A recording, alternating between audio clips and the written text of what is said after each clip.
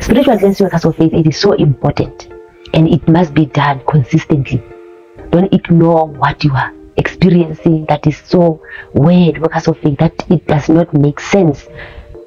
Solve it, workers of faith, by just cleansing yourself spiritually. Cleanse your spiritual self. Cleanse your body, workers of faith, but knowing that you are cleansing your spirit, workers of faith, you are cleansing your field, so that you can attract the things that you desire, so that you can always vibrate and feel high like who you are.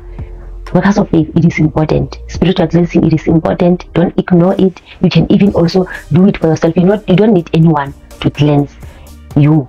You can do it for yourself. You can do it for yourself. Be in your power. Believe and have intentions.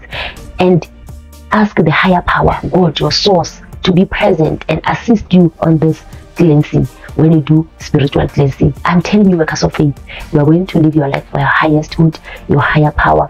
Workers of faith are going to conquer so much. It is important for you to do this, workers of faith.